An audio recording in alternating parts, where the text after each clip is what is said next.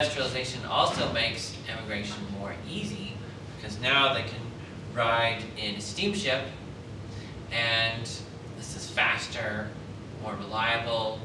They don't have to worry about falling in the doldrums with the sailboat.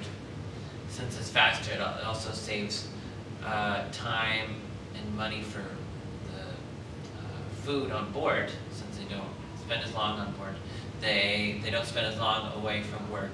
They don't have to spend as much on food. and so that's why it only costs $20 to go from Italy to the Americas. And the shipping lines even specialize in these immigrant ships. The first and second class passengers didn't have to stop at Ellis Island, and they weren't considered immigrants by Italy or by the United States. If you can afford first or second class, then they figure you're not a worker, you're not emigrating for work. But second class costs 3 times as much as the third class ticket. So most people travel third class. And they'd set up entire ships only third class, without even any first or second class. And so all the third class passengers had to go through the inspections in Ellis Island for health and morality and all the different hurdles that the Congress had passed for immigrants to jump through. But also, they passed through the inspection before they left as well. If they failed the inspection, the shipping company had to pay to send them back. So they actually went through the inspection at the port of departure because the shipping company wanted to make sure everyone would get through. So actually, it was less than 1% were rejected at Ellis Island. And just a comment. Oh, I sure. actually about 10, 12, I can't remember how many years, at least 10 years ago, I actually worked on the Ellis Island records and was a specialist in doing, this is a record extraction for the Ellis Island Foundation, and an expert in doing the Italian records and in teaching everybody else how to do it. And in fact, you're right, the ship's records were, as the people came on, they gave their names and they wrote it down, and you're right, there's about 26 different questions that had to be filled in, including the health and the sanity and where you were going and if there was somebody going to take you. But as they came into the States then, there was a second check, and some of those Ellis Island ships registers then had corrections on them. Interestingly enough, Italians tend to, when they give their name, they give their last name first and then their first name, and so that's a point of confusion when some people were doing the extraction because they weren't sure, and that's where my expertise came in knowing what was first and last name, but it is very interesting. And as you showed the graph just a couple of things before, in fact 1912 I think was the year that the largest number of Italian immigrants came through Ellis Island, and most of them came from the south, most of them from Naples or from Sicily in fact, and they were, like you said earlier, the largest immigrant group to come through, but in that period of time especially. So anyways, yes. I have a lot of expertise on this, having worked with the records. And right, don't hold your comments and questions to the end. Yeah. These are just amazing numbers. So 550,000 coming to the United States and South America in 1 year, almost, and 900,000 in a single year leaving Italy. Just amazing numbers. So by the 1911 census, 1/6 of Italy's population was overseas. And most of it was from the south. Right, and especially the Southerners went to the United States, and the Northerners went more to Central Europe, Western Europe, and South America, although also many came to the United States as well. And the reason it affected Italy so much was about half returned home to Italy. So out of the millions, and that still leaves many millions abroad, but it's also many millions coming back to Italy. 26 million left Italy from 1876 to 1976, and 13 million from 1876 to 1915.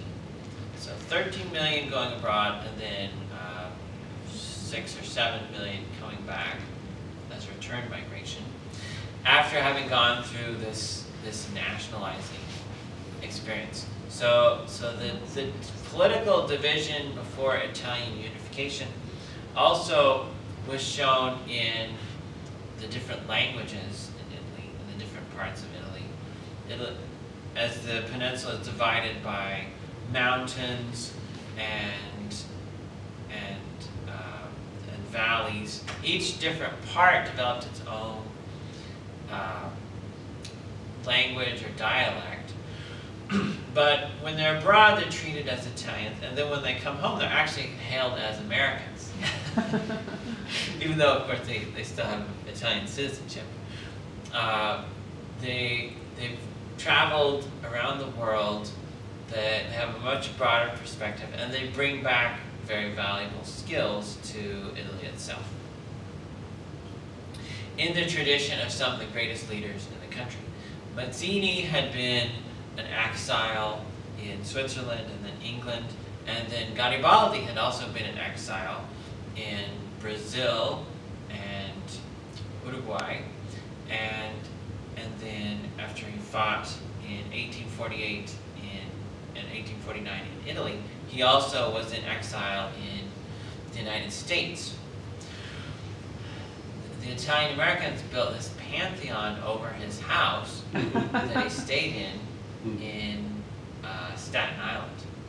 So they really feel this valid connection to Italy itself, that they're not permanently away from the mother country, but they're economic exiles, if not political exiles, and it's likely that they'll return home, and many have that as their dream.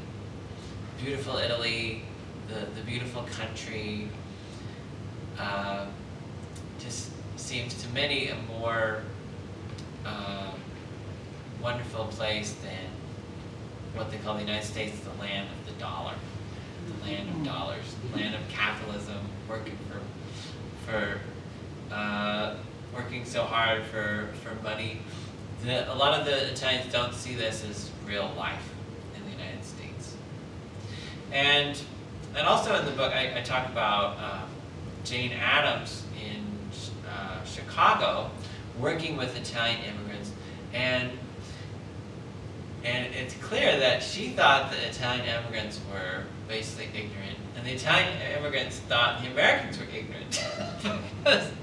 Because the Italians are coming here to work so hard, and then the Italians also see the Americans as working basically too hard and not appreciating art and culture and these finer things. And so it's really sad that both sides are basically the same, and they're accusing each other of the same false accusations of being too capitalist, working too hard.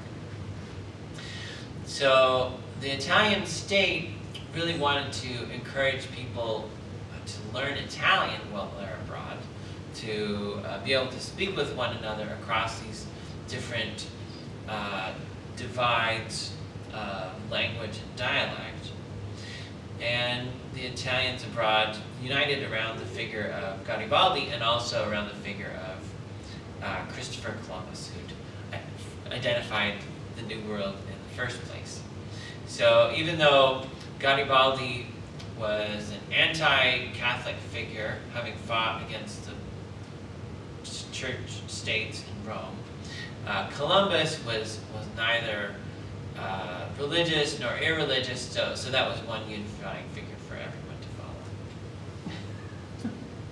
And the Italian state also set up schools for Italian children abroad, and I think this picture from Libya kind of captures the idea of putting together this structure on basically on an idea, not on a solid institutional foundation, but basically on just a strength of will, that the Italians abroad will